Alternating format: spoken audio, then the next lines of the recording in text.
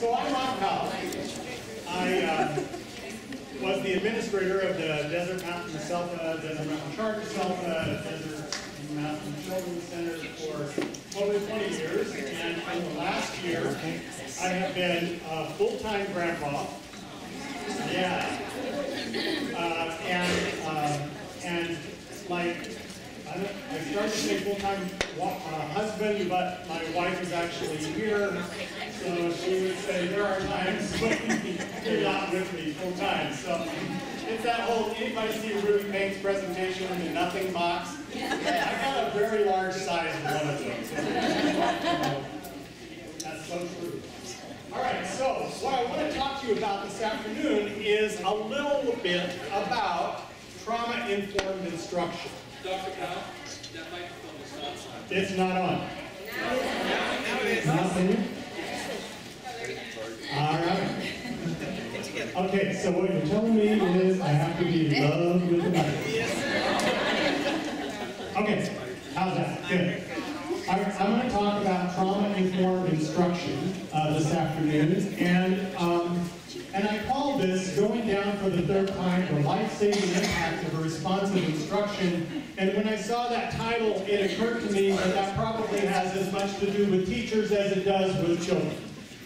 Because if you are anything like me, and I spent 8 years in the classroom before I went into administration, I entered into teaching thinking that the world would be wonderful, that students would be so enthralled with the wonderful knowledge that I had to give to them, that they would sit in rapt attention. I had this idealistic notion that the bond that you create with a student was something very special.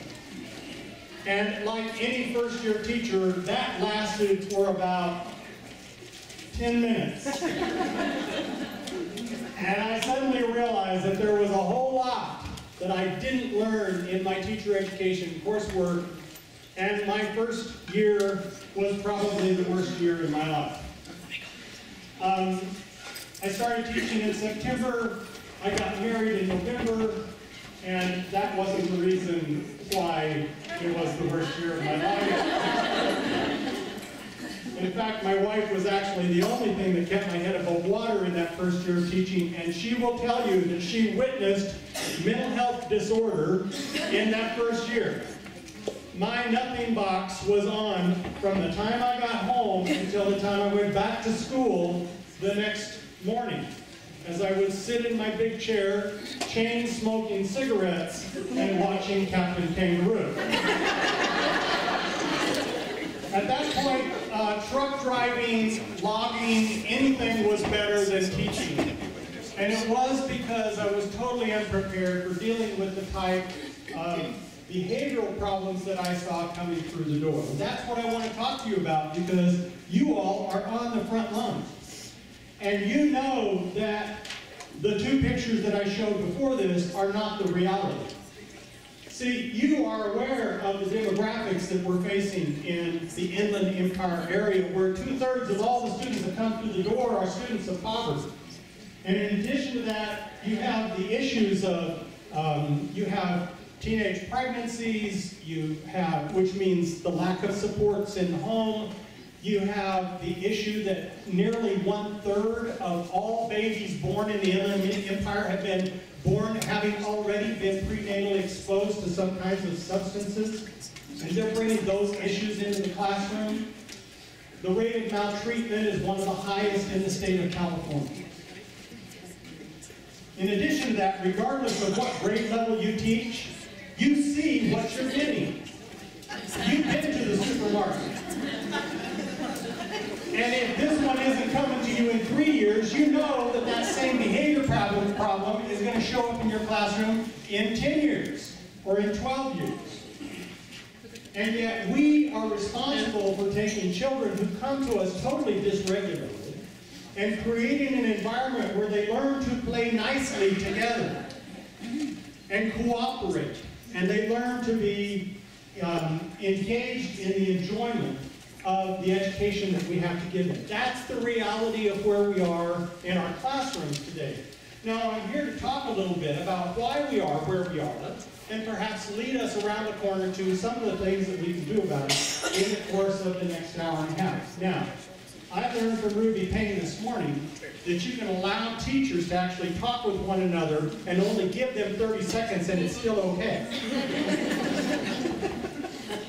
Is this your experience? Turn to your neighbor. Is this what you're looking at in the classroom? Yeah. All right, so let's talk about stressful and traumatic events. And first of all, in order to start out, we have to talk about some definitions. See, we're all under a lot of stress. The real issue winds up being whether or not that stress is overwhelming to us, because stress can come in several different forms. The first is, of course, we have the positive stress. That tends to be very temporary in its nature. It raises cortisol levels, which sends messages from our brain to the rest of our body. It increases the adrenaline, our stress response, so our heart rate goes up. We're quickened a little bit, getting ready for whatever comes next.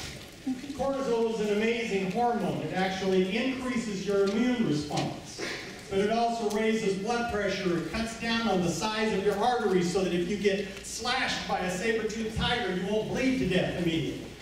You know, it signals adrenaline to be released from your adrenal glands so that you're ready for fight or flight. So in a very stressful situation, the stress hormones can be very helpful. Sapolsky is a neuro researcher out of Stanford University. Anybody heard any of Sapolsky's work? Some of you. He wrote a wonderful book that was called Why Zebras Don't Get Ulcers. See, the difference between humans and animals is that we all have the same stress response, but as soon as the stress event has passed, animals go back to normal. Human beings are the only mammal that's capable of creating a stress response strictly by thinking about it. You can create the stress in your mind. It doesn't even have to be there in reality. And when it happens that way, it's because you have experienced stress that perhaps is tolerable. It creates a greater response in terms of the release of those stress hormones, but you are buffered by the supportive relationships that you're in. But what about those kids that come from homes that don't have supportive relationships to help them get through it? When that stress trigger goes off, they get this prolonged activation of that stress response, and now they don't have any resources to talk them through it. It helps us to be around other people, people that we know care about us and love us, to pull us through those times when things are really tough. If you've been through a stressful event in your life, you know that it's helpful to be around people that you feel have unconditional regard for you. Family members and others. You feel better about that. There are many children that come to us that don't have that in their lives. So here's a continuum of what we call trauma. And like everything else, it goes from the mild over to the severe. So you have acute events, that's a single event, like a car accident, for example, that can create such a tremendous response that will last with you for a period of time. You have chronic, which includes multiple exposures over extended periods of time. You have complex, which is multiple events and multiple exposures. You have the most toxic kind, which is a strong, frequent, prolonged activation of the body's stress response system. And then you have the final category where it's actually secondary. In other words, we are stressed by observing others go through. This is what happens with intimate partner violence.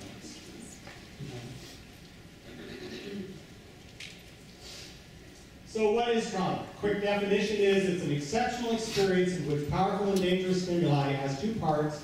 It overwhelms the ability of the body to respond to it. And the second part, you have insufficient resources to be able to cope with the event.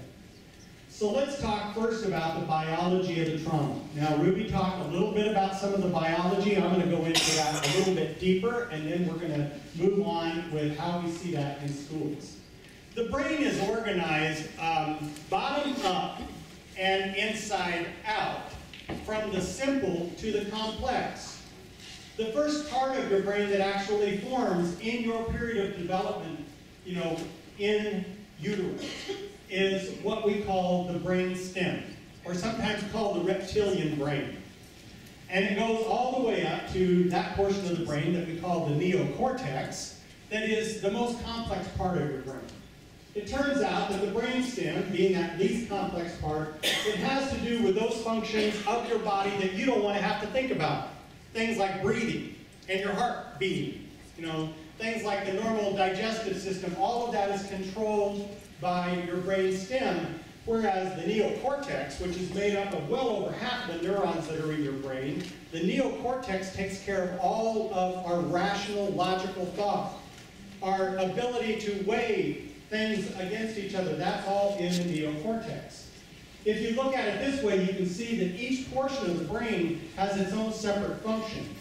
Blood pressure, heart rate, body temperature, and breathing, all controlled by the brain stem. Whereas as we go up, the midbrain controls things like our arousal, our appetite, our sleep patterns. The limbic brain, or the emotional brain, controls attachment, sexual behavior, emotional reactivity, and motor regulation. And the neocortex controls our abstract thought, our concrete thought, and our ability to relate to one another. Okay, the social part of our being. When we get upset, well, during normal activity, you're receiving input from the outside world, and then your body is processing that. And that processing takes place in the neocortex. But when we get upset, the neocortex shuts down. And all of the processing stops at the limbic level, which is the emotional level. Now think how this works in your own life. Have you ever, like for example, gotten into an argument? And by the way, the more significant the relationship is, the higher the valence, to use a chemistry term, the more there is at stake in getting into a disagreement.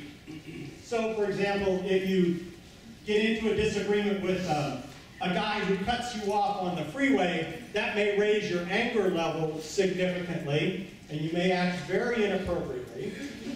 And I can guarantee you that when you do that, you are not acting that way because you are giving any kind of rational or concrete thought to the issue. You see how the neocortex cut off? All you do you're acting out of the anger. Okay? Notice that attachment, emotional reactivity, and motor regulation are all controlled by the limbic system. So what is your response? It's going to be some kind of motoric response, oftentimes, in addition to your anger. Now, what if you are in an argument with a spouse or with a child? Somebody with that emotional attachment is already stronger, then the levels of the stress go up even higher because you actually care what they think about you, you see. That increases the level of response there for the limbic system. Now, if we look at the way that works in the brain, Bessel van der Kolk, it's a mouthful. Bessel van der Kolk has written a wonderful book. I recommend it to anybody. It's very readable. He's a psychiatrist out of Harvard. He wrote a book called The Body Keeps the Score. Bessel van der Kolk talks about two portions of the brain that he calls the smoke detector and the watch. And so let me talk to you about the smoke detector and the watch. The first one is the smoke detector. You've already heard the technical term for it. Ruby talked about it this morning, and that is the amygdala.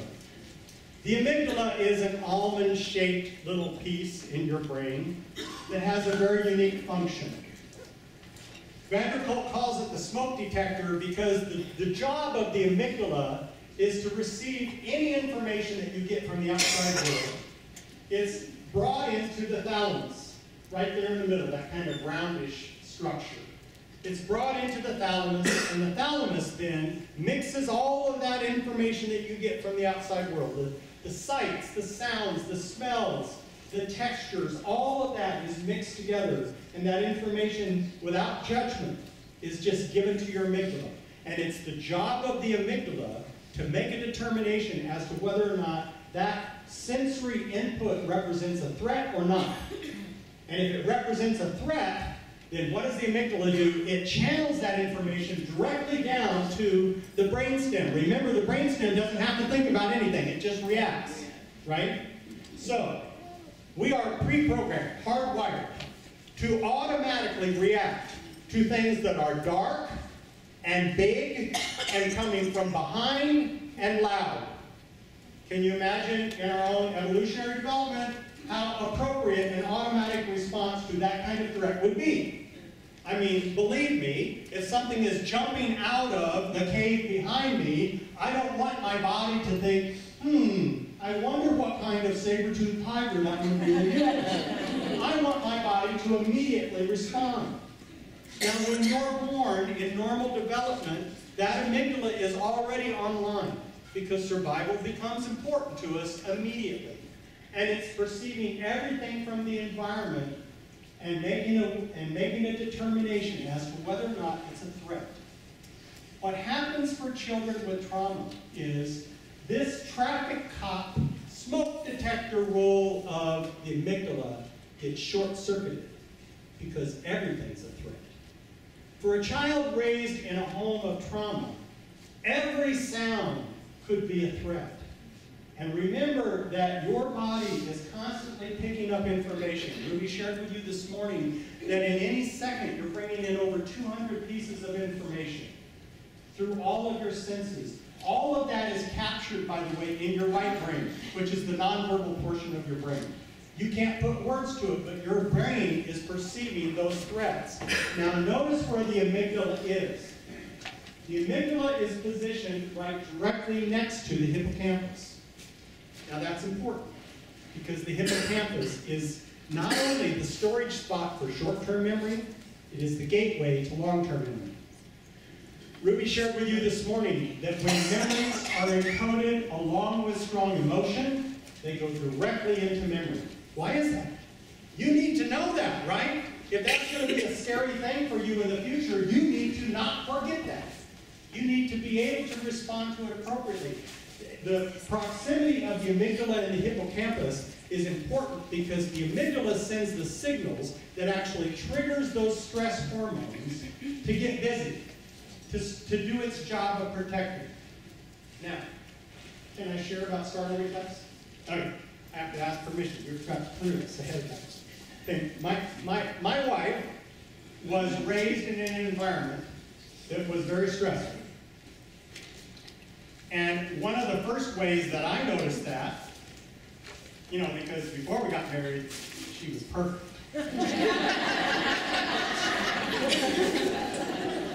Shortly thereafter, we took a trip down Palmdale Road. For those of you that live in the desert, you know a couple of things already about that trip. It is a two-lane road. It has curves. You get behind big trucks and you go their speed because there's no place to get around. And if you do, you're taking your life in your hands, right? It's kind of a scary road to be on. Don't go there at night. We did. And up ahead, there was a big curve.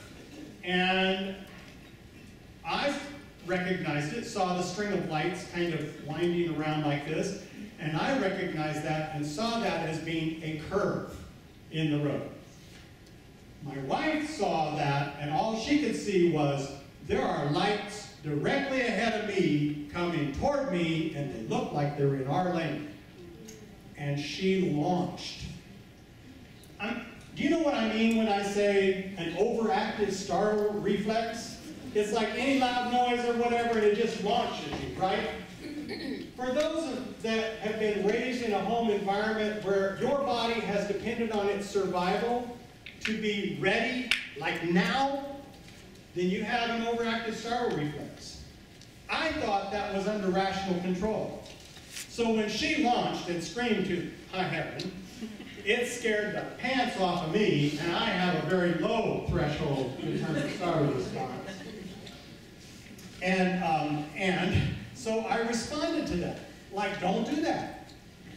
Okay, so that's not a helpful response. Just a word to you. Taken from somebody who's been married 41 years, that is not a helpful response. There is no way in the world that Jackie can control the startle reflex. Why? Because the signal is being sent where? Down. It's being sent down to the brainstem, not up to the neocortex. She doesn't even have a choice in the matter. Her body is hardwired to go immediately to automatic response. That's where kids are traumatized. See? And all of that information that surrounded that trauma to begin with is still there, and it's stored in the right brain that has no words. So how is that made manifest when a kid is triggered? It comes out in the form of images and sounds and emotional response and the triggering of hormones, and you have absolutely no control over it. Now, the watchtower, and I know that will make you dizzy, so we'll get off of that. The watchtower is the prefrontal lobe. The prefrontal lobe has a lot to do with our cognitive capacity. You know, it's the center of executive functioning, and one of the main purposes of our executive functioning, which has to do with planning and organization and rational thought. It also has to do with where our working memory is. Your working memory is like your mental scratch pad. You take in information in short-term memory, you can hold it for about 9 seconds and then it's gone, okay? But your working memory allows you to process that information. So I'm walking along the path through the woods and I see this little brown thing and it's along the path, and immediately my body thinks, is that a snake or is that a stick?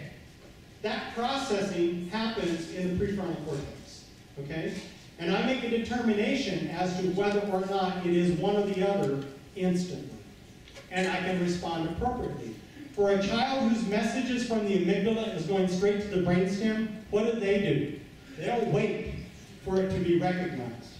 They jump, okay? Now, when the amygdala is overactive, it shuts down the prefrontal cortex. Your smoke alarm goes off, the watchman is asleep, okay? They never even get that information. So thinking that you can rationally, logically control an emotional response, folks, that doesn't happen. That won't happen. Telling a child to behave themselves once they've been triggered, that will not happen. There are other ways that you have to get to that, okay? But telling a kid to stop it isn't going to work. And we'll get to that. I'll show you more of that in just a minute. All right. When a baby's born, they are, of course, at their most vulnerable state. But they have one thing going for them. They're cute. Cuteness is directly correlated to survivability, right? A baby depends upon connecting with the mom by being cute. So the right brain begins to develop in the last trimester of development. It continues its development through the first 2 years of life. By the way, when does language first start to appear? The second year of life. Which means that the right brain is fully developed before the left brain even starts to come online. All of the baby's relationships form in the right brain. The right brain is the center for empathy. It's the center for connection, and it's also the location of our mirror neurons. Our mirror neurons is the reason why you can smile at a baby and they will smile back. Okay, remember, their left brain isn't online. It's not reasoning, oh, if I smile back, I'll get, food or whatever. No, that isn't the way it works. They're smiling back because that connection that they are establishing with a caregiver is automatically happening through the right brain. Okay? Now, what happens if you have a child who is in a home, let's say, where there is substance abuse involved, or parental depression, so that mom is unavailable to meet the needs of the baby? What happens? The brain is wired for survival. It will do whatever it has to do to ensure that you survive as an organism. And in those circumstances where the mom is unavailable, attachment does not happen. Ruby talked about different forms of attachment that was the experiments that were conducted by Bowlby. When attachment doesn't happen, or a child is, they're made to feel like they don't matter, then what happens is empathy never develops. So Bruce Perry, in his book, Born to Love, he talks about a very affluent young man raised in a home of privilege in Chicago. His parents were both CEOs of companies.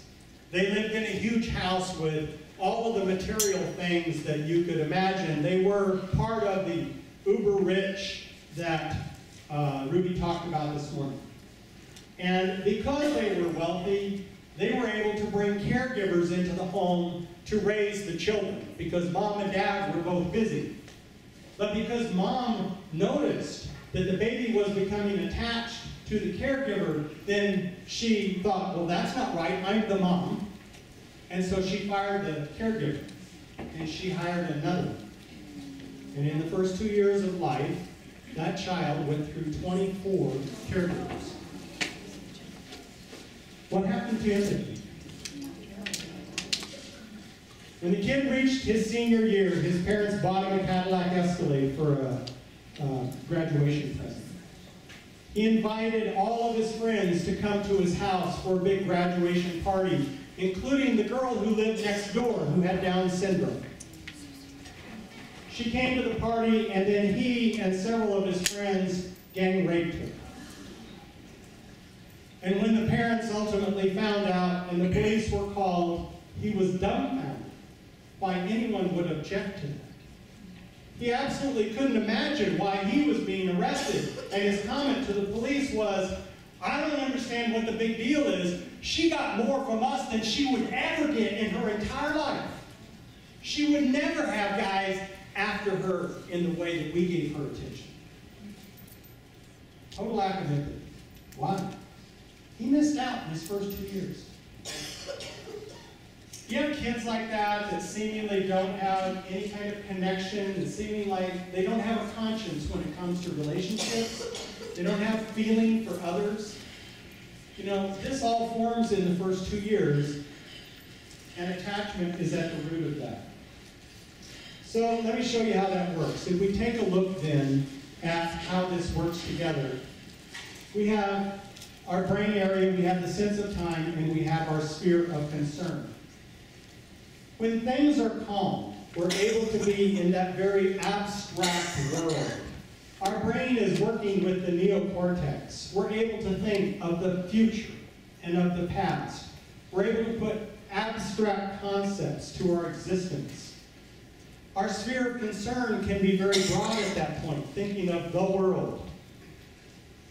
But as pressures come in from the outside, it's pushing down from the top down in terms of the brain.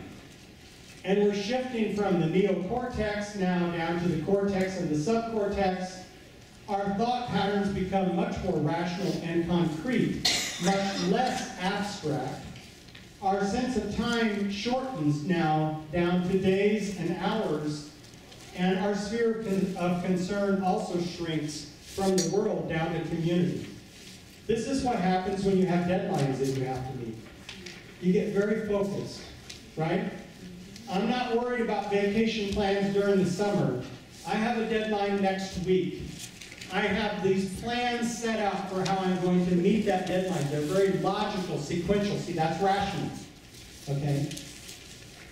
What happens if the pressure continues? Now it's pushed down even further. As stress goes up, now my thinking is emanating from the limbic system and the subcortical area. My time span has shortened down into hours and minutes, and my concern has shrunk even more to only those people that I truly care about in family.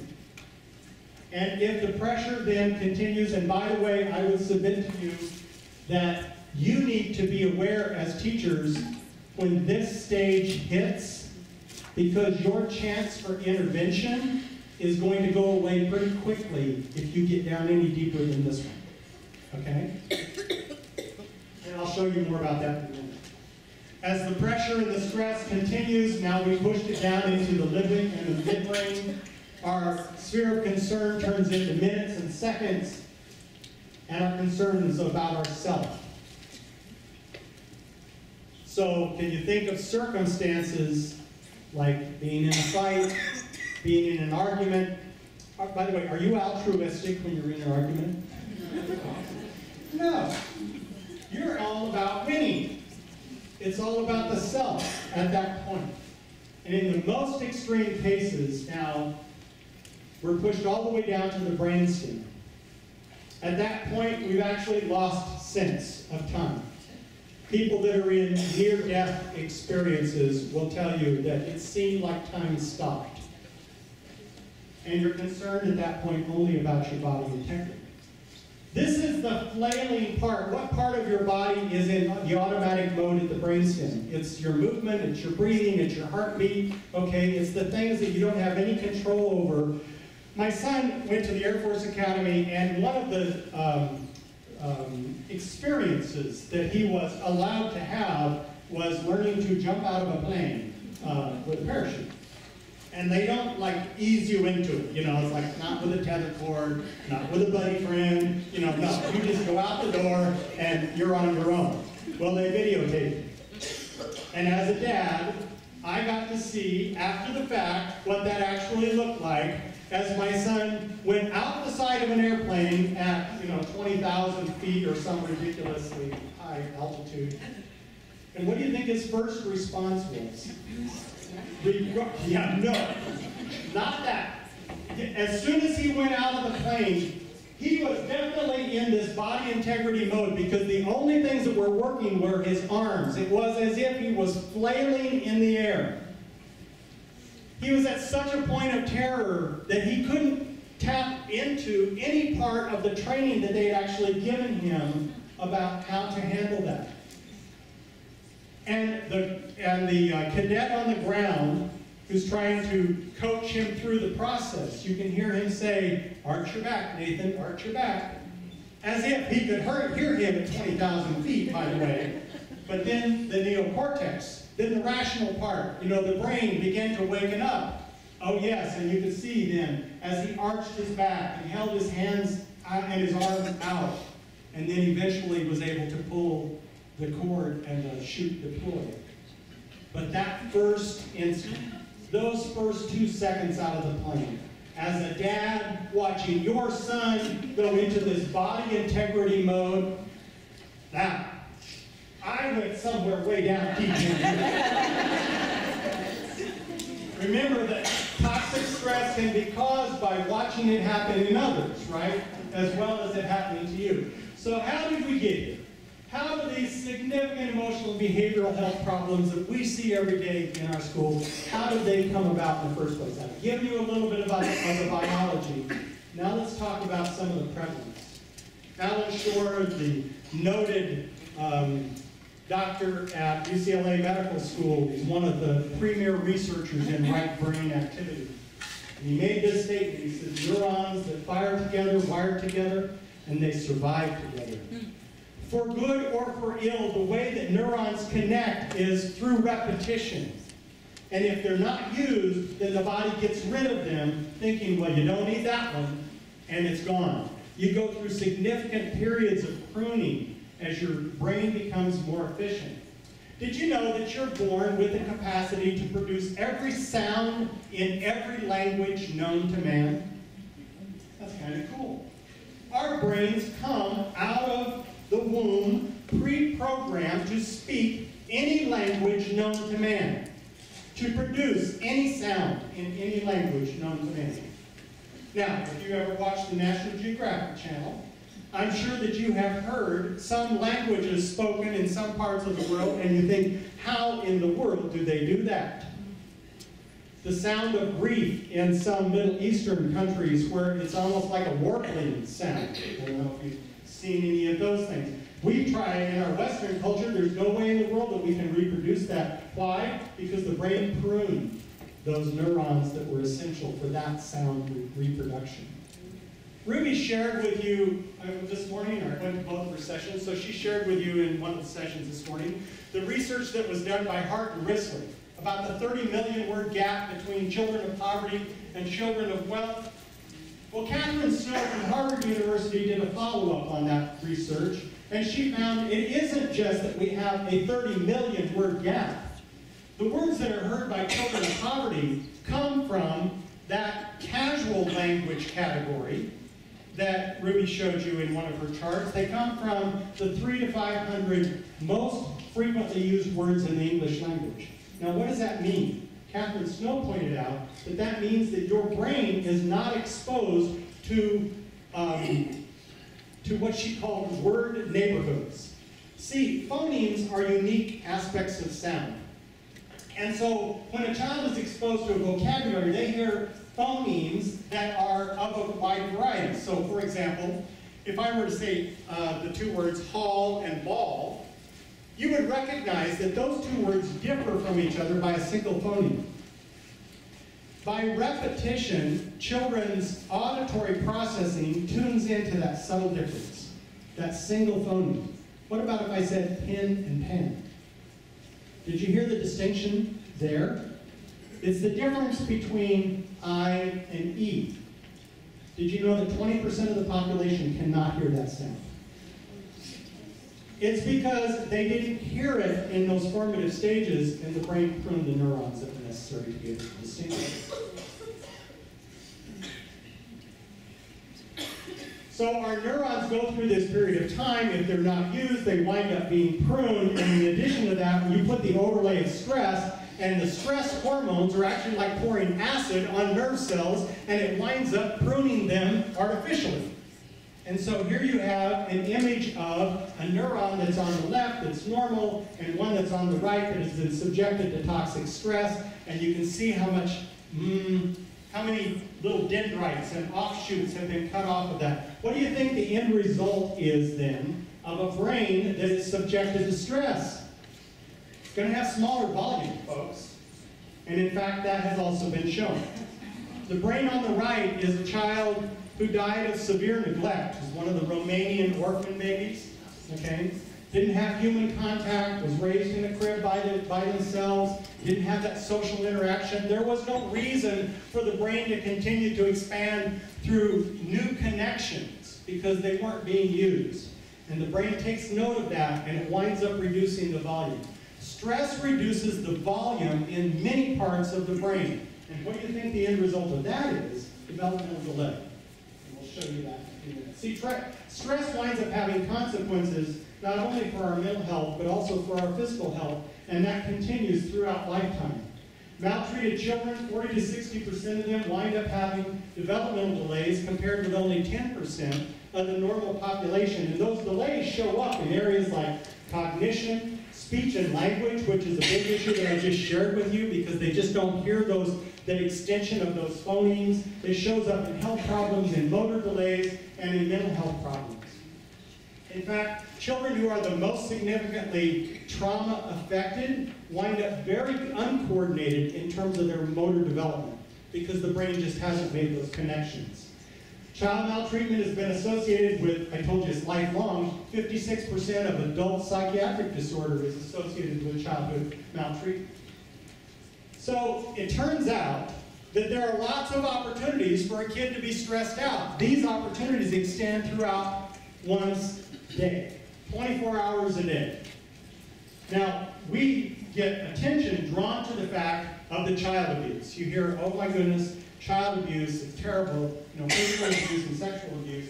That actually winds up being about 1 out of every 25 children are impacted by child abuse that has been substantiated, okay, by the child welfare system. But it's about twice that number for children who actually suffer maltreatment in a home environment. Substance abuse and maternal depression affect about 1 in 10 children, and 1 in 5 children are impacted by violence in the home. Remember that you can suffer from toxic stress by watching it, they found that as many stress hormones are released during the observation or during the hearing of intimate partner violence as actually happens when a child is physically abused themselves. So seeing it happen to others is just as significant as it happening to the individual. So the study was done. Ruby referenced it, the Adverse Childhood Experiences Study, where they found that what happens to a child prior to the age of 18 has lifelong impact on adult physical health, and it turns out that it's a leading cause of death in adults. So let me show you a little bit about that. The conclusion of the ACE study was that events leave a record. The brain is altered by those events. The nature of that alteration depends upon the nature of the events, and adverse events may alter development and lead to a lifetime of vulnerability. And by the way, this presentation is all online. You can download it. I know it wasn't uploaded until this morning, but it's there. It's because it wasn't done. I had to get down into that whole body integrity level, So the ACE study was a large epidemiological study that studied 26,000 adults in the Kaiser Health HMO down in San Diego. They matched childhood experiences with adult health. They defined 10 categories, and you don't measure events, you measure it just by category. So here's examples. Here are 4 of the questions off the ACE study. Before the age of 18, did you live with someone who was a problem drinker or alcoholic or who used street drugs? If the answer to that was yes, then that scored 1. If the answer to that was no, then that was a 0, okay? Then, were your parents ever separated or divorced because of marital problems? Did a parent in your, by the way, 46% of the population should have a 1 on that one because that's the divorce rate among children of school age. Did a parent in your home ever swear at you, insult you, or put you down? Did a parent or caregiver ever fail to provide for your basic needs, such as food, clothing, medical care, hygiene, or fail to protect you from known dangers? There were 10 in all. They addressed 3 aspects of what we would call abuse: psychological, physical abuse, and sexual abuse. 2 in the area of neglect, emotional and physical neglect. And then 5 that had to do with household dysfunction: alcoholism, the loss of a parent, depression, mental illness, domestic violence, or family member in prison. And as Ruby shared with you, a score of 4 or more turned out to be highly significant. What they found was, with a score of 4 or more, you were 5 times more likely to experience depression as an adult, nearly 13 times more likely to be removed and placed in the child welfare system as a child, 12 times more likely to attempt suicide, 7 times more likely to be an alcoholic as an adult, and you can see 3 times more likely to have greater than 50 sexual partners. And I would imagine that the next statistic, nearly 3 times as likely to have an STD probably goes along with that previous one. And so if we take a look at how California is, here's California's statistics. 38% have none. Okay, so my math isn't all that quick, but that means 62% had 1 or more, right, of all Californians. 17% had 4 or more.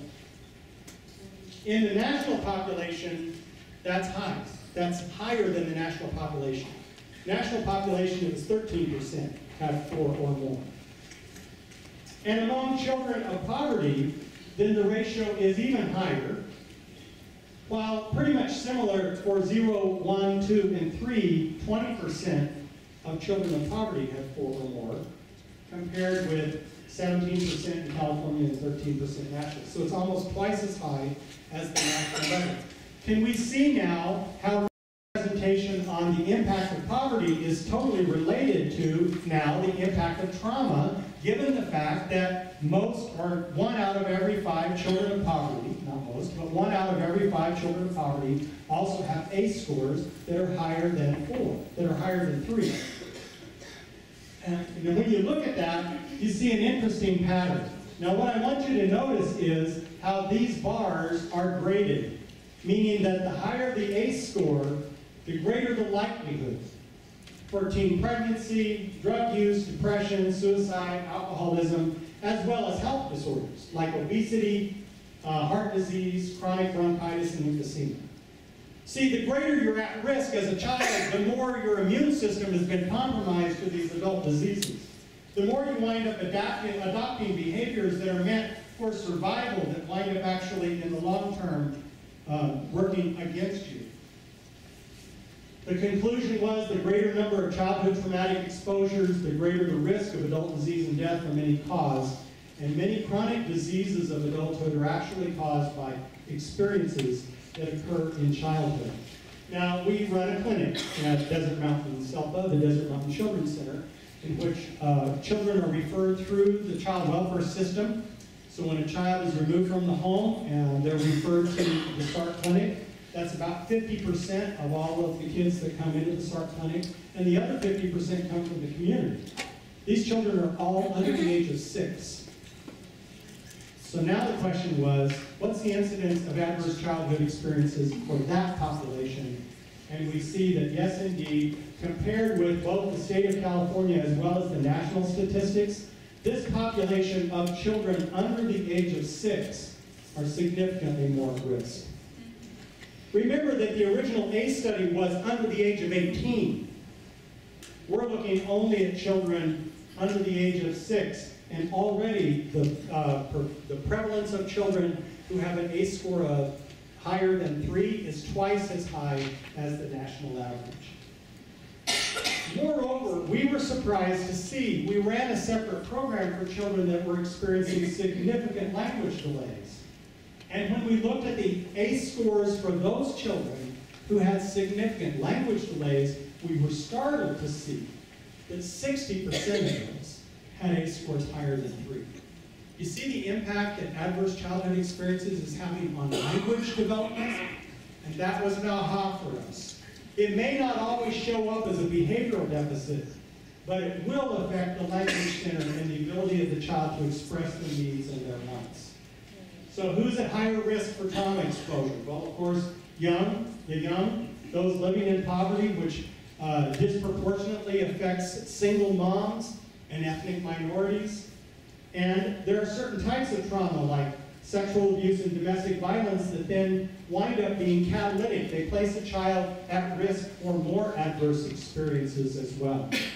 So what's the incidence that we see? Well, nationally, 1 in 5 children have a mental health disorder as a result of these experiences that is so significant that it's adversely impacting their ability to live and to participate in school. And among children of poverty, it's 30%. It's even greater than that. Children with emotional disturbance are more likely to use alcohol, drugs, marijuana, and smoke. It's higher than any other category. They're more likely to be suspended, with 2/3 being reported having been suspended or expelled in any given year. And they're more likely to drop out of school, with 44% dropping out between the 9th and the 12th grade. Within 4 years of leaving school, 60% are involved with the juvenile justice system. They've been arrested at least once, and 39% are on parole. And research shows that 75 to 93% of all youth that are engaged with the juvenile justice system have experienced trauma. See how widespread this is? And these are the kids that are coming through your classrooms that you're being asked to work with. And yet, knowing those statistics, research shows that fewer than 1 in 5 will ever receive any type of mental health treatment. What does that mean? It means that we're creating a generation of kids that have a trajectory that goes from cradle to prison, not cradle to career. Who's going to do something about that is my big question.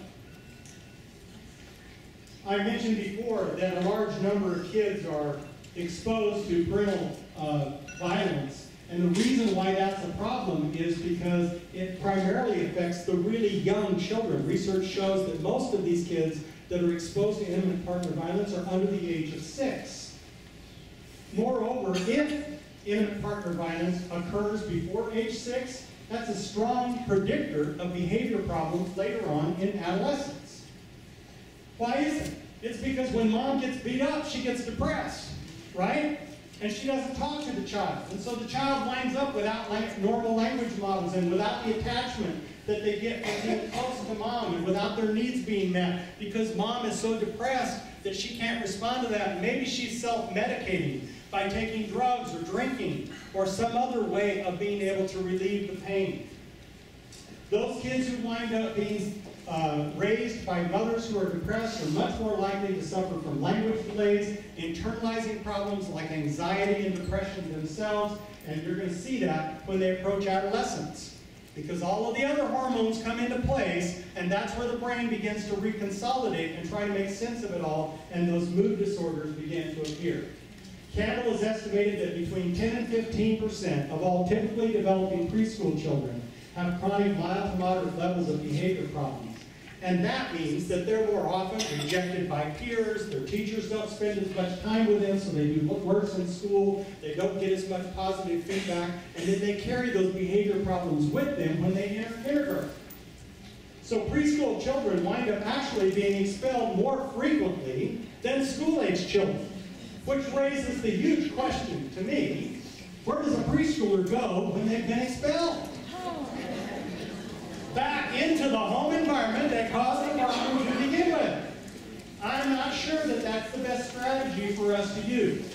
Children who are identified as hard to manage at ages 3 and 4 have a 50-50 chance of continuing that behavior problem on into adolescence. And in fact, that connection is so strong that the correlation between preschool appearing aggression and aggression at age 10 is higher than the correlation of the stability of IQ. Now, we've always thought that your IQ is pretty stable, right? And in fact, it does have a very high correlation, which is 80%. But the correlation between behavior problems that occur early and behavior problems that occur later on, because we're not doing anything about it, remember only 1 or 2 out of every 10 actually receive treatment for those significant behavior problems, then do we expect any different response than that? You've got to do something proactive in order to turn that around. And that's sad because early appearing aggressive behaviors are our highest predictor of gang membership. So, when an aggressive antisocial child is continued with that behavior to age 9, then buckle your seatbelts and ride it out because there is little hope for intervention after that point in time because the brain now is becoming less plastic as it moves forward in terms of development. Remember that neurons that fire together, wire together? Now we have 9 full years of firing together, wiring together in an abnormal way, and how are you going to turn that around with great persistence and effort? It takes much more discipline discipline on our part as adults to change that behavior pattern once a child passes age 9. And yet, did you ever get any training that showed you how to deal with these kids when you were in your teacher education coursework? No. In fact, faculty and preschool programs say that their graduates are probably the least likely to be able to be prepared to deal with significant behavior problems. So, in a typical classroom, how many kindergarten teachers are having? Okay, 2. Our hearts go out to you. In a typical kindergarten, 10 children are going to manifest those problem behaviors, and only 1 is going to get the help. And out of every kindergarten class of 30, 7 will go on to 2nd grade with those same behavior problems that they had in kindergarten. And by the way, that continues, grade after grade, until they do what? Yeah, until they drop out. Until they've established such a pattern of failure in the schools that they drop out. Now that's unfortunate because there are evidence-based strategies that will help us in this regard. So how does trauma actually manifest itself in the classroom? Well, when you see that trauma causes a decrease in the volume of the brain, and it affects those areas that deal with, like the limbic system, that's the emotional side of the brain, your memory and your behavior controlled by the neocortex, those portions of the brain are significantly impacted. And it also decreases the integration between the right brain and the left brain, between the emotional, simultaneously releasing creative side of your brain and your logical, sequential left brain. And it results in an abnormal release of stress hormones that are never self-regulated. So that shows up in your classroom in terms of concentration, memory, goal setting, poor relationships, and distorted what we call inner representation of the world. What that means is that they develop expectations that things will always be the way that they view the world now. How do you turn that around when the way that you respond to a student can actually become a trigger for a traumatic event that has occurred in their life? So you see poor reading, lower GPA, absences, suspensions, dropouts, the whole sequence. When you boil it right down to it, the impact of trauma affects 3 areas.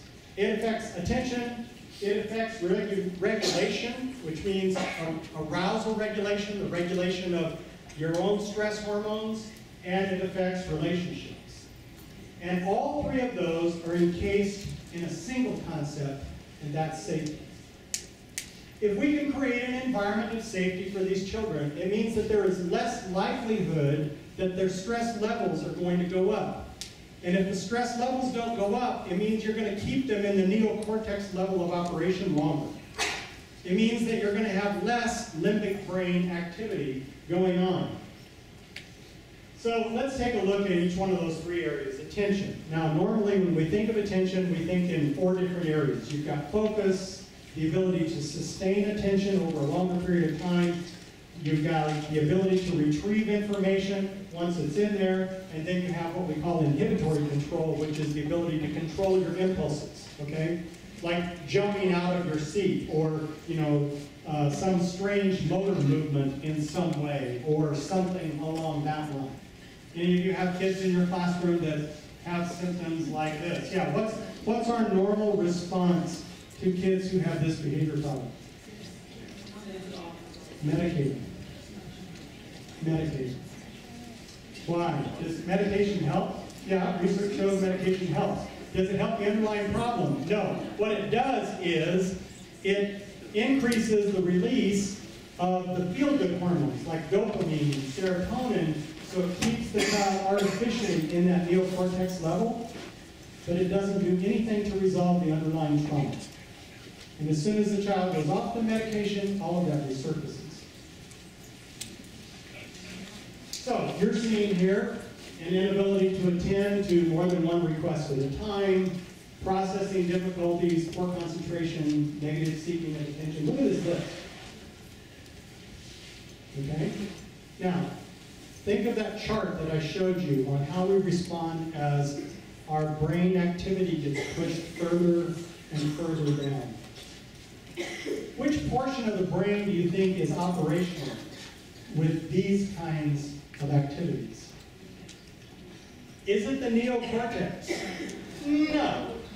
Do you need the neocortex to do most schoolwork? Yes. Yes. They're not going to be able to do it. They're not in that level. This is not something that is like genetically imposed, okay? Although there are some who would say that there is a genetic, perhaps, predisposition to this kind of behavior. This is caused by an improper release of hormones in the brain that has created neural pathways that are contrary to the normal development. I don't like to use the word normal. That are contrary to the way that the brain was originally designed to work. Let's put it that way. So how do you regulate arousal? Well, of course, that ability to focus and sustain attention has to do with our ability to regulate arousal. And to the extent that arousal then affects vigilance, reaction time, information processing, we're going to wind up with an inefficient processing of information. In fact, Kotowaku has said that stress compromises your executive functioning. That's the prefrontal lobe. It compromises it because it diverts cognitive resources away to the task of regulation of arousal. Ruby Payne talked about this in the last session. She said you only have so much energy to expend. If you're having to expend energy just simply trying to control your emotional state, then you have less energy to spend on anything else, mainly learning or sitting still, or doing those kinds of activities that are expected in most classrooms. And in the face of that, because you don't have that regulation going on, it's like the guy cutting you off on the freeway. Your stress hormones elevate. At that point, you're out of control. Kids who've been exposed to trauma, this happens like that. They don't have a reason for it. It's a trigger that they can't identify, and it automatically pushes their behavior down into the limbic system, which causes this kind of rational problem. Like, he hit me. That's that inability to read cues. Well, he accidentally brushed into you. That's the reality of what happened. Remember this chart that I showed you early on? Where is a kid who's operating with that poor arousal and poor attention span? Where are they operating? Down here in this toxic level. You see? What we need to do is create environments that push them back up. How do you do that? What's the common element between tolerable and toxic? Protective relationships.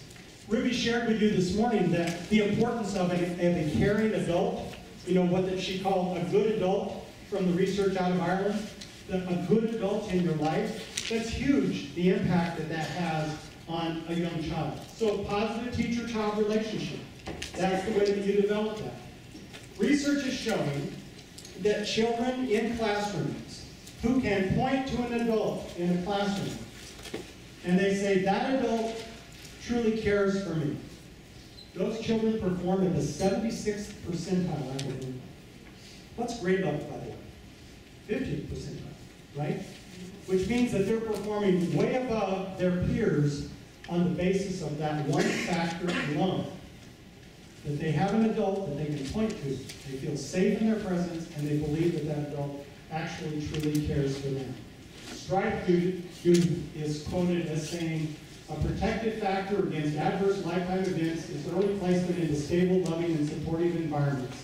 She goes on to say a protective factor against disruptive school experiences is whether the child connects with someone that they believe truly cares about them. See the importance that you play in a child's life? My son was telling me that there is a student that he once had. He's now graduated, he's gone on to Cal Poly, and he's developed his own clothing line, which hip-hop folks have kind of taken notice of. They start wearing his clothes in their music videos, and his business is taking off. And he's only in his second year of college. In commenting on his success, he said, I owe all of my success to my 8th grade science teacher, who told me, you will never amount to anything. He said, I did this to prove her wrong. That's true. The comment down here in the front is, not every kid is so resilient. Most kids would be devastated by that. The belief that there is an adult in their life who believes that they really are worthwhile. Let's resolve today, by the way, not to be one of these. It really ties in with a quote from Teddy Roosevelt. That no one cares how much you know unless they know how much you care. Or if we put it into school context, children don't care how much you know unless they know how much you care. It's the same thing. They're going to learn so much better when they know that you have positive regard for them. So a number of years ago, there was a study that was done, actually it was in 2008, and they asked people the question to respond to the statement that most people can be trusted. They did this study back in 1960, which they found that 58% said that most people can be trusted, but in 2008, when they ran the study, only 32% affirmed that statement. What does that say about our society? That our level of trust of those around us has decreased. Well, it says a lot about attachment, folks, because we learned, remember, that sense of trust that adults can be trusted to take care of us. We learned that as very young children. In fact, if we look at the statistics, what we see is that kids are more disconnected nowadays than ever. Children spend about half as much time playing outdoors as they did in the 80s, that children under the age of 6 spend 2 hours each day in front of a computer screen. And even babies, half of all babies use screen media every day. If you don't have eye contact with a mom, how do you know that you're really being cared for at all? I was in a parking lot waiting to participate in a presentation, and a woman ran by me in pushing one of those really high-tech, what do they call it, bobs or something, you know, a really high-tech stroller. And she's all dressed up in her jogging suit, and I mean, she's looking pretty good, everything's coordinated. And she's pushing the bob, and she's running, and in the bob is a baby, like, I don't know, maybe it's a year. I have a 13-month-old grandchild, and so it's about a similar age, you know, about 13, 15 months old. And the baby also is dressed in a jogging suit that's matching mom. It's very cute, you know. And that's what caught my eye to begin with, was matching jogging suits. And I thought, how adorable. And as they ran by, I noticed the baby is in the bob with mom's phone. And this. I know that my 13-month-old grandchild already knows how to launch Netflix on my iPhone. You know, she picks up my phone and she knows exactly how to get to it. And in fact, I've got 4 grandchildren that live locally, 10 altogether, and the 4 that live locally, well, except for the 13-month-old, she's not that smart, but the other 3, they already know my password on my phone. You know, yeah. So they're very familiar with it. I walked into Target in the return section down there in Apple Valley, and they have screens there, you know, for return. I saw this little girl, maybe 3 years old. She walks up to the screen and she's doing this. See, she's swiping. It wasn't a touch screen. She just had that expectation that you should be able to make things happen by doing this. Right? Our kids technologically are so engaged, and that part's good. The bad part is when it replaces that attachment and the bonding with a parent. I was watching a mom the other day. She was holding her infant in her arms, you know, and the baby's taking a bottle. Now, when I was raising my kids, and for those of you moms in the room, when you hold a baby, you know, you hold them like this, right? Okay, so I've got the baby here, and so usually it's like I've got the baby, and either I'm holding the bottle like this, right? Or what am I doing? I'm looking. I'm looking at the baby. That's normal, right? Here's what mom's doing. She's got her iPhone in her hand. The baby's eating. She's like this. You know, they've done research in hospitals in NICUs on the cortisol level of premature babies. And what they were distressed about was that the cortisol levels were skyrocketing with these babies in the NICU. And so they redirected the nurses, and they said, when you go in to check the vitals, make eye contact. And then they checked the cortisol levels. You know what happened just with eye contact? Cortisol levels dropped like a stone. See, we are hardwired to connect with significant adults from our various earliest times, and when that doesn't happen, it jacks up the stress hormones to a point where it starts the neural network that is circumventing the normal process of cognition and going straight to brainstem activity. We're spending less time in those interactions, which means that we're developing a generation that is going to be characterized, or is characterized, by less empathy, less trust, and less opportunity to care and connect, because we're giving them less opportunity for gene activation. Neurons that wire together, that fire together, wire together. Karen did a research in which she was able to see the connection that this lack of connectedness with young people now is looking very much like children who've been totally deprived of their mothers during infancy. And we're seeing exactly the same characteristics as they approach school age, which are superficial feelings, the poverty of feelings toward others, the inaccessibility. Remember the rich kid in Chicago? Is that lack of connection for the results, and we're seeing that now as well. So how can we connect? Well, through caring relationships, and of course, I've given you all the bad news, and the fact is, there is hope. To change brain structure and develop new neurons, Bruce Perry pointed out, the matter of frequency, intensity, and the use of repetition is key. Because our sense of safety comes from our relationships with others. So to the extent that we extend and build up those relationship connections, then we can help to rewire the brain. Young people regulate their affect in the context of relationships. And the best predictor of child functioning is adult functioning. That's true in the classroom as well.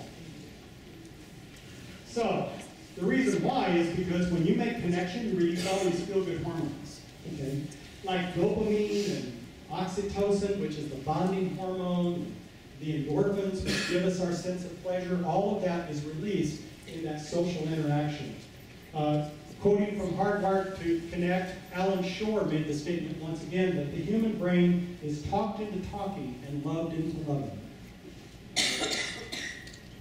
Maya Angelou, of course, put it this way. She said, I've learned that people will forget what you said, they'll forget what you did, but they'll never forget how you made them feel. It's the same thing.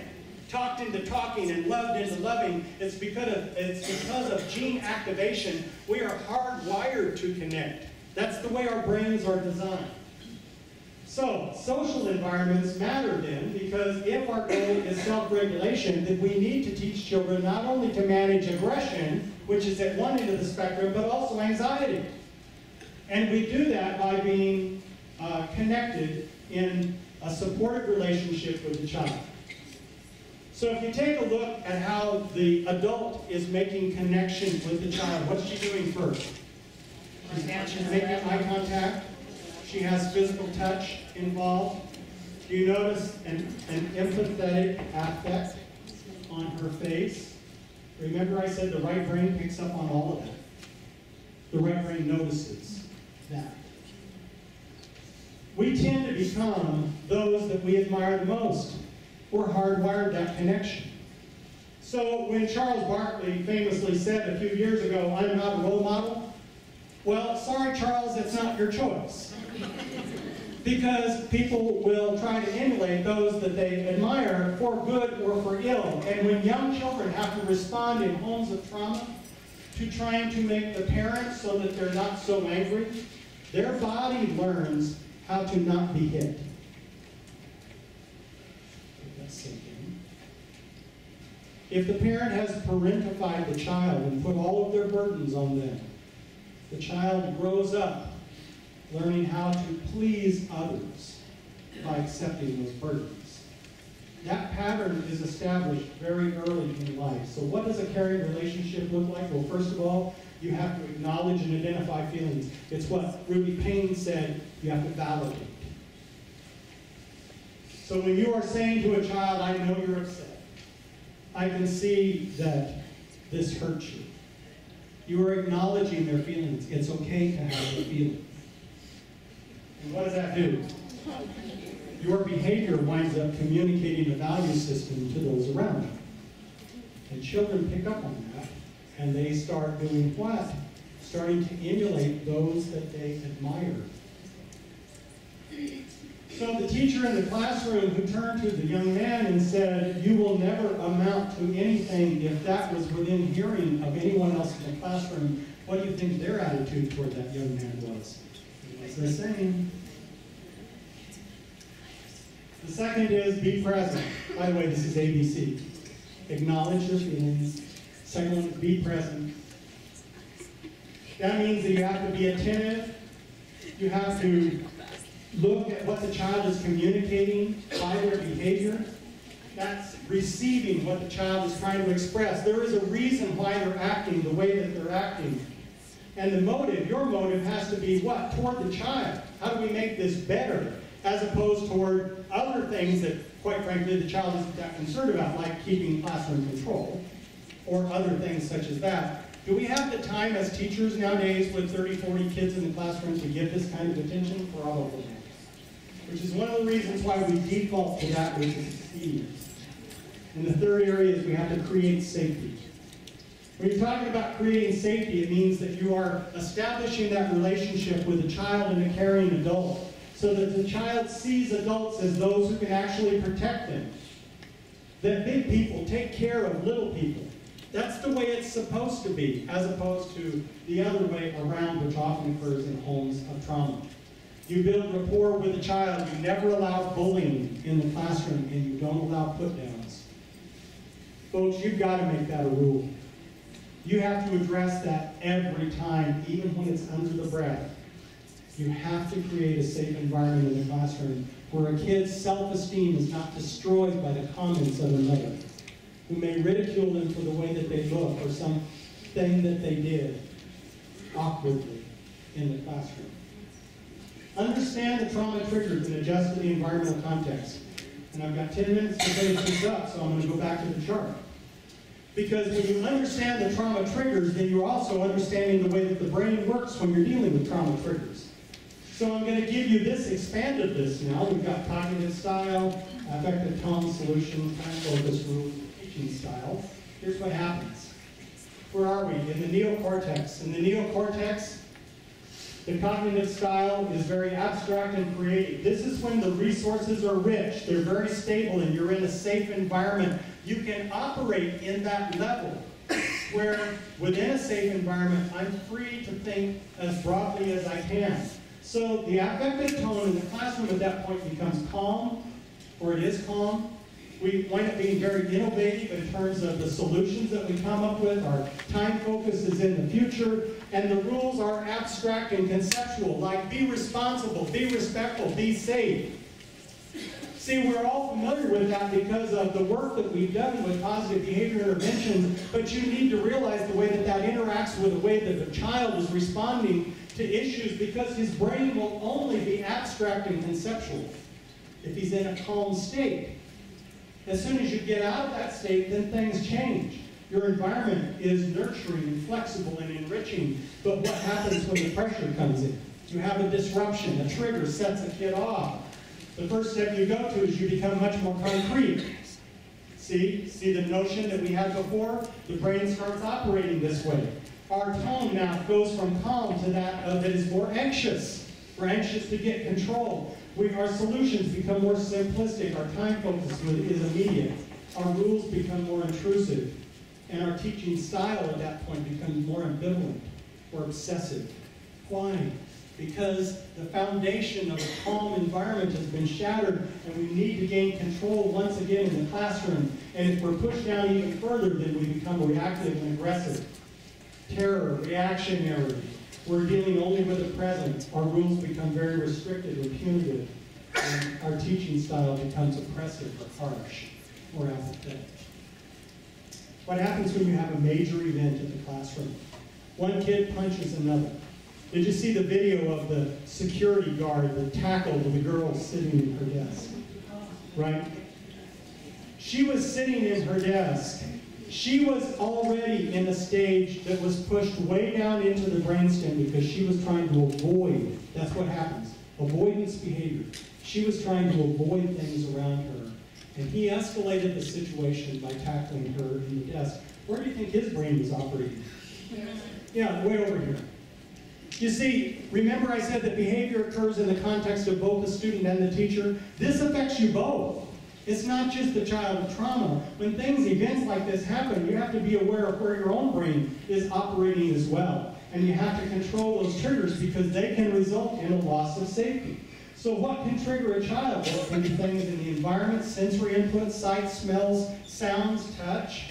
It can be things in the physical environment, like a change in the weather, for example. It can be parts of the emotional response, like sudden overwhelming fear or anxiety that is that sense of helplessness or frustration. It can be triggered by something in the physical environment, like physical self, like being tired or hungry, or activities like getting into a car or going to a certain location. It can be interactions that you see in others, like their emotional display, or maybe misreading the way that their facial expression is doing, their tone of voice, or another person's behavior.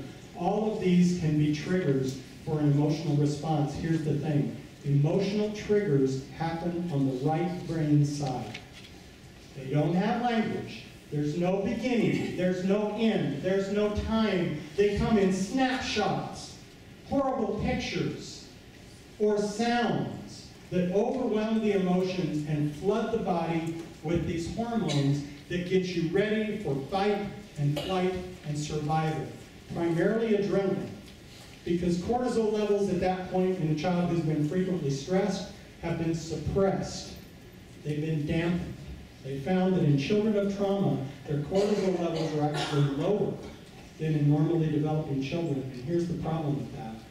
Cortisol, while at first gets you ready to be responsive to stress, it also sends the all-clear signal to your adrenal gland saying, threat's over, we can calm down now. What happens if you have a reduced cortisol level? You don't calm down, not for an extended period of time. Ruby talked about how maybe drinking a glass of water would help for a child to come down. But think of the brain. How does that work? Now, you've got two choices. If everything's happening at the limbic level, you can either regulate that from the top down, meaning from the neural cortex down, which we already have shown you is probably not so effective, or from the bottom up. From the bottom up, from the brainstem up. How do you regulate behavior? What does the brainstem control? Breathing. Deep breaths. Concentrating on the breath. 6 a minute. Slowly breathing in, breathing out.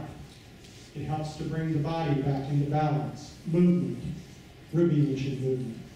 Movement is another big one.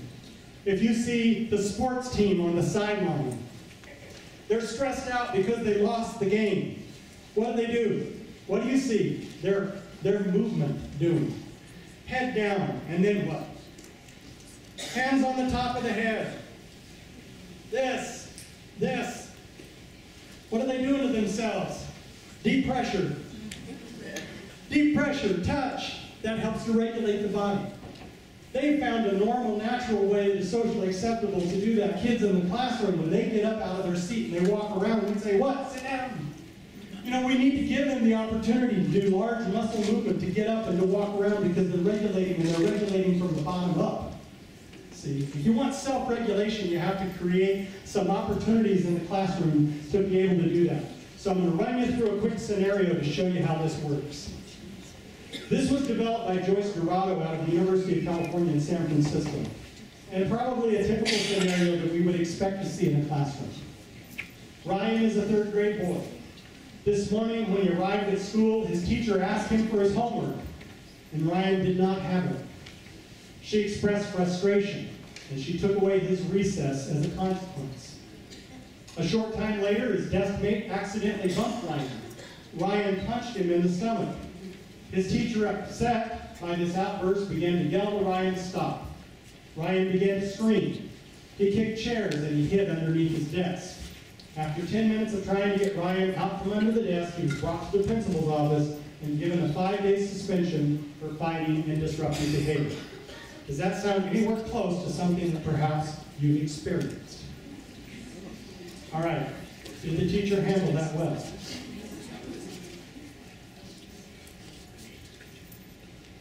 Let's look at it through a trauma lens. Ryan is a 3rd grade boy from a highly under-resourced neighborhood. He's been witnessing severe domestic violence between his parents since he was a baby. One night, in front of Ryan, his father beat up and injured his mother so badly that a neighbor called the police. His father was handcuffed and taken away by the police, and his mother was taken in an ambulance to the hospital. Ryan slept little that night, terrified and anxious what would happen to his father and his mother. In the morning, Ryan's neighbor took him to school. This morning when he arrived at school, his teacher, who did not know about Ryan's traumatic experience, and we never do, by the way, asked him for his homework. When he didn't have it, she expressed frustration and took away his recess as a consequence. Ryan was upset and triggered by being in trouble with his teacher. A short time later, his desk mate accidentally bumped Ryan, already triggered to some degree into a heightened state of vigilance, meaning that he was where? In the survival brain, down in the lower brain, the midbrain, and the brainstem. This physical contact fully triggered Ryan into a fight or flight reaction.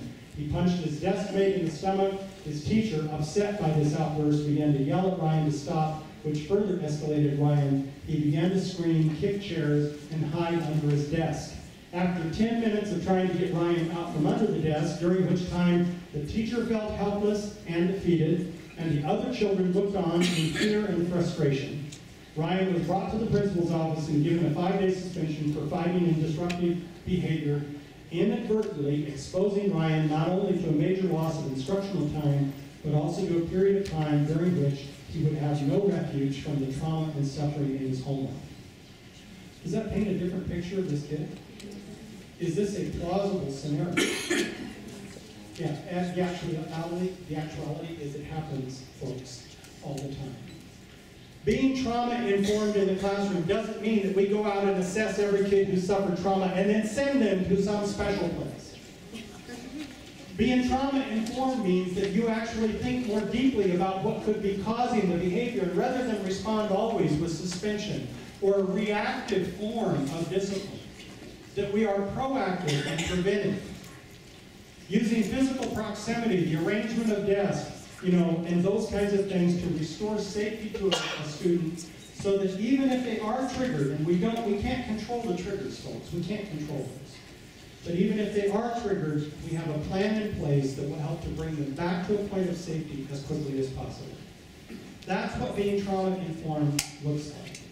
If you have a resource-rich classroom in a resource-rich school, then all children will be able to learn in a safe and enriching environment, and they'll get the most out of your instruction. I know you do a great job with this. I'm hoping that this presentation kind of opened your eyes to a different angle on the classroom problems that you face every day. Thank you so much.